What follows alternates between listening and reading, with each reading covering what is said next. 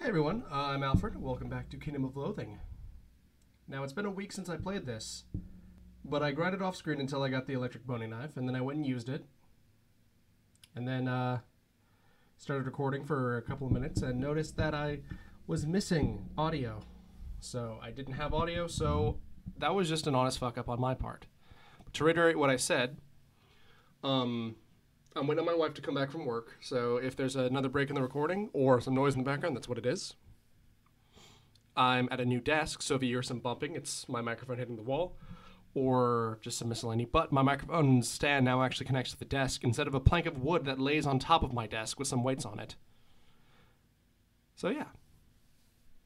So I'm just going to double check to make sure that my sound is okay because I don't know why it fucked up to begin with, and I'll get right back into it.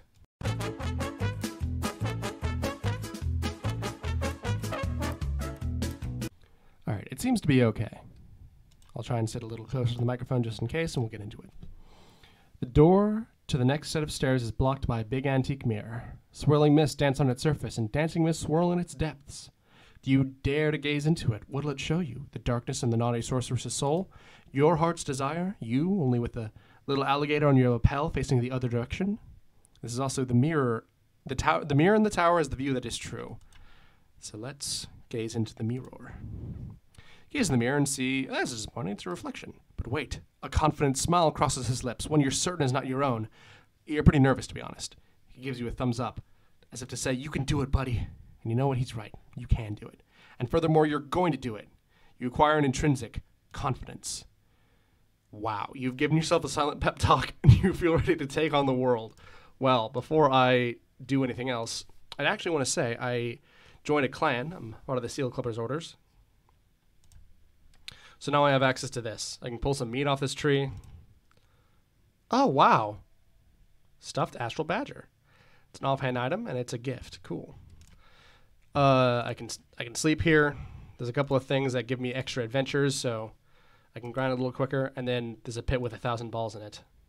And I gain the effect having a ball, which doubles my stats, and then this adds 20% to my stats. So I'm pretty dummy strong. Oh shit. You're fighting a shadow seal clubber. The sorceress's evil and vaguely sexy voice echoes off the walls around you. So you like to play with mirrors, do you? How about a little fire, Scarecrow? And yes, the sexy sorceress is my voice. My voice is sexy, right? I've got that confidence intrinsic. Fuck yeah. What? You shot to the air, unable to locate the source of voice? I mean, you like to play with mirrors, do you? Well, reflect on this for a while. And all of a sudden, you find yourself face to face with what appears to be yourself, only opposite. And you can see that it's just a blacked out version of this. Let's hit him. Wow, he fucked me up. Every move you make, the shadow's got a hand up just in time. It's impossible to hit your own shadow. Laughs at you in an eerie parody of your own voice. Hides on the floor at your feet, making you think it's your regular shadow. Then it kicks you. You lose a shitload of hit points. Shadow damage. Well, let's heal myself.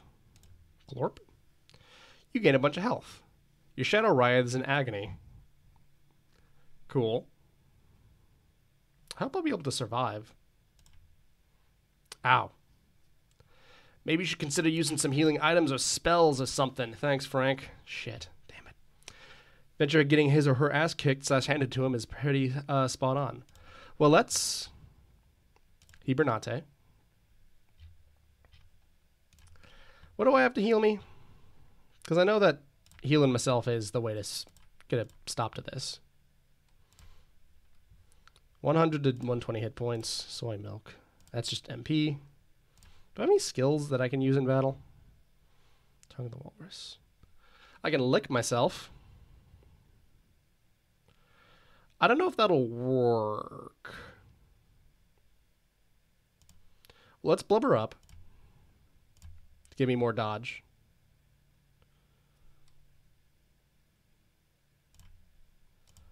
Yeah, more weapon damage is fine.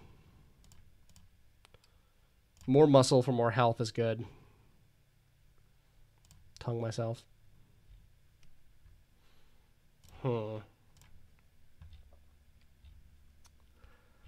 I wonder if I can buy a thingy.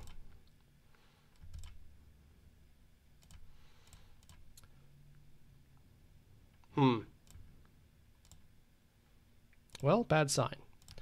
So I finally connected with all the online shit. So now I can actually go places and do things. Generic healing potion. Restores HP based on your level.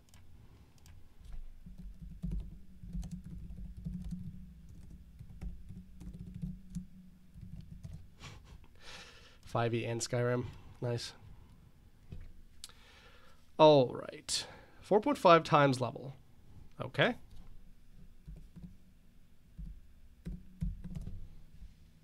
$67. That's not great. This thing apparently doesn't heal me. Oh, nice. Wow. Hello? Scroll of drastic healing. Yeah, I was planning on using this, but as it happens, I don't actually need it. Let's go back in. Just, why not, right? Tower level 5. Hides of the Floor. We already read this one. Okay. New Age Healing Crystal. Oh. Well. I drink it. Does a bit of shadow dancing. And by dancing, I mean kicking your calf. Let's drink it. Oh, boy. This isn't, this might not work. Oh, maybe I can stun him. Well. Oh, wait. Hibernate. And then let's go back to the mall. Let's just get a shitload of these.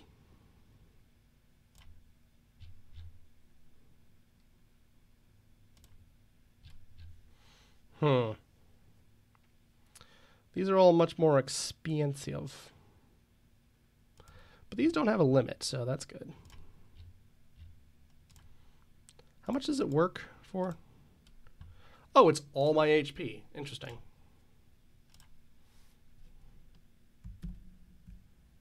Oops.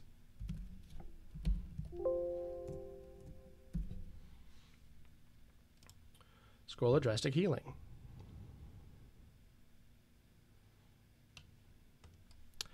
Wait, maybe I should just shadow class?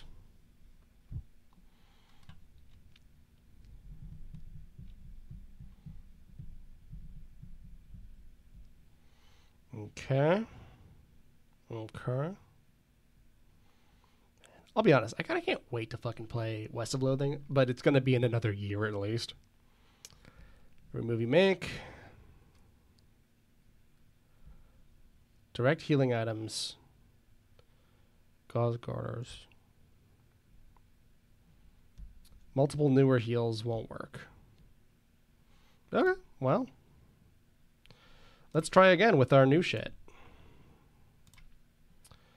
All right.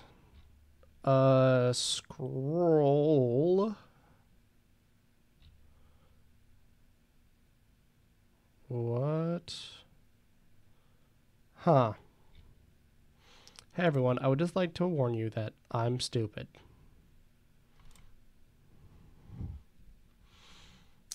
Yeah. I'm really stupid. Okay, well, let's go back to the mall. At least I didn't get beaten up. Let's go back to the mall, and let's look for red pixel potions. Oh, brother. Some people might say that this is cheating. I would argue that it's in the game by default, and so it's not cheating. Can't be cheating.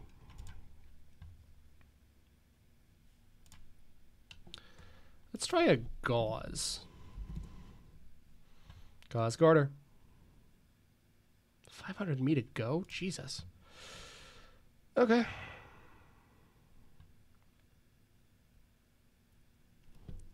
Huh. Huh.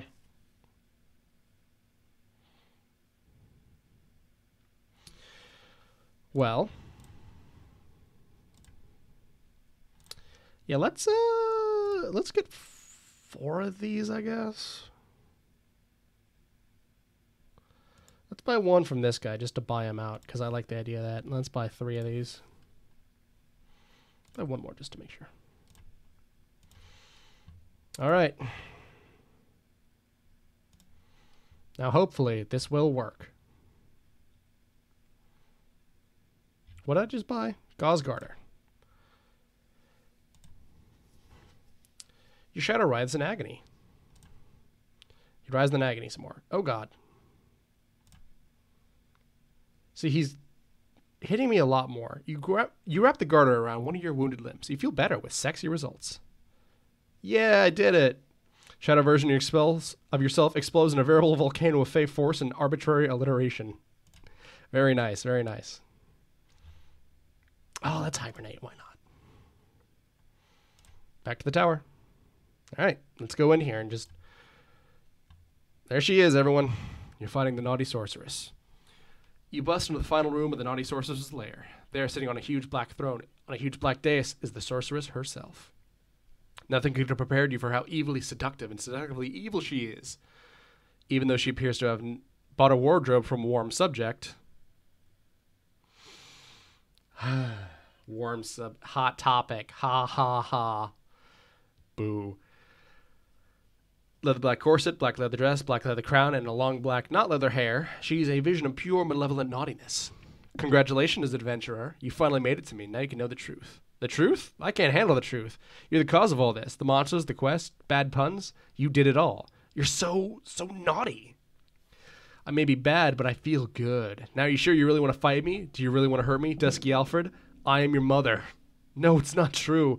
It's impossible. Search your feelings. You know it to be true. This is confusing now that she has my voice and we're talking to each other. No, it's not possible, you say, raising your arms to the sky. Sorceress cackles. Well, that was over the top. Not your mother, stupid. I can tell you that all your fighting power comes from some lame microorganism in your bloodstream, you'd believe it. Come over here on the dais and I'll rock you like a hurricane. On the dais? Rock me on the dais. God damn it. That's it. Call me the bus driver because I'm taking you to school. She points at me and a beam of very sticky light bursts out of her finger. It strikes you and you feel very, very normal. She points at Chadwick and mutters a curse. Chadwick whimpers. She tries to rend the fabric of reality, but only succeeds in ripping her dress. All right, I do a meager amount of damage. She tries to cut off your hand, but you grab a handy rope and swing out of the way. Sorceress points at you and a beam of blue light shoots out of her middle finger. Thanks for the pick-me-up, she says as you feel energy drained from your body. Let's hit her. You win the fight and you gain 1 fortitude. Gah, she cries seriously. Sorceress falls to her knees as the blow lands. A cloud of black mist gathers around her. She writhes on the floor. Uh-oh. So I've never actually gotten this far. I know that there's like apparently some twist in how this quest operates, but I don't know what it is. Oh. Okay. You're fighting the naughty sorceress. 2. The mist obscures her completely before parting to reveal a hideous apparition. It's got more fangs and tentacles than an anime convention. Behold my true form, adventurer, and behold it well, for it's the last thing you'll ever behold. Hold on a minute. I'm not beholden to behold anything, you ugly creature. You found me beautiful once, she says. Honey, you got real ugly. Let's go. She attaches several tentacles to you, but doesn't even leave a hickey. Sucker. Or, not. Boo. I bonked the hell out of her. It's almost too nasty to describe, but the creature moves towards you and embraces you with a pair of filthy tentacles.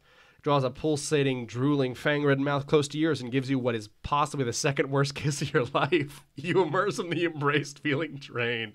And that's hot. Also, that's a joke that I love. I love whenever something completely implausible happens and you're like, that's the second weirdest thing I've ever seen. Like, it's just a very, very basic or common element of like humor, but like, I love it so much. Just like, when would you ever have seen how is this the second? I hit her. She attaches several tentacles to you and sprains several of your sensitive ligaments. You need some liniment. You lose 20 hit points. Hit her with a big bonk. All right. Sorceress in her hideous true form falls to her hideous knee analogs as the final blow lands. This cannot be! This is not possible! It cannot be that this is the case! Masaka! Bakana! Impossible! But it doesn't matter, adventurer. By slaying me in my true form, you've given me the power to assume my actual true form, which I'm about to do right now. Seriously, uh-oh. No. Dang it, how many times do I have to kill you? This battle's taken over half an hour, there's no save point. Haha, you'll never defeat me. Sorceress cackles. There's a muffled pop and a slightly greasy smell as the apparition vanishes and is replaced by a nasty-looking floating sausage. The sausage throws bone fragments at you. You're not sure why it holds them in capital letters, but it does. You look frantically around for a way to rearrange the situation, but your weapon proves ineffectual at stopping the barrage of razor-sharp pieces of bones. You get sliced, diced, and julienne fried before you fall out of the tower. Tea over ass kettle. Ass over tea kettle. Ooh, ouch, ooh, ow, ah, ooh, ah, ooh, ah, ooh, ah, ah. You lose 550,089 hit points. You lose. You wake up in a heap at the base of the tower. Also, it's giving me 4 turns of beaten up, which usually I only get 3. Dang, Chief, that was rough, says Frank. Yeah, tell me about it, you reply between bouts of coughing up blood. That office stuff was doing... Did it seem weird to you? You're asking me if I noticed anything weird while I was getting my ass handed to me by a magical floating sausage that used to be a woman and then was briefly a big tentacle monster? Because no, that's a normal day for me. Why? Did you notice anything weird? It's just that it was in all caps. A what? Maybe you didn't see it the way I did, but I got a feeling I know somebody, a form of somebody at least, who could help us with this. Guy named Nagamar. Ramagan? Is that name backwards? I don't know if that means anything. He was a wizard back in my day, and he had his wand that did weird stuff with words. Said he wanted to be buried with it, and I'll bet you anything that's what happened. We should head to the cemetery and check. You mean the cemetery? No, it's spelled with a... Yeah, it definitely sounds like Nagamar's there. So our next step is grave robbery. Don't act like you're so above it, boss. I'm certainly not above grave robbery. They don't need it. Pick up the rest of your teeth and head towards the misspelled cemetery. Actually, I'm going to cut this episode here. I've been doing pretty good. But we're going to beat Kingdom of Loathing in this session, I think. Mostly because I'm pretty sure it'll be very easy because I have quite a few adventures left and we got a lot we got a lot to do. So, see you guys in the next episode. It won't be next week. I don't know if it already started happening, but I've started uploading things more than once a week just to get to the end. So, Merry Christmas, everyone.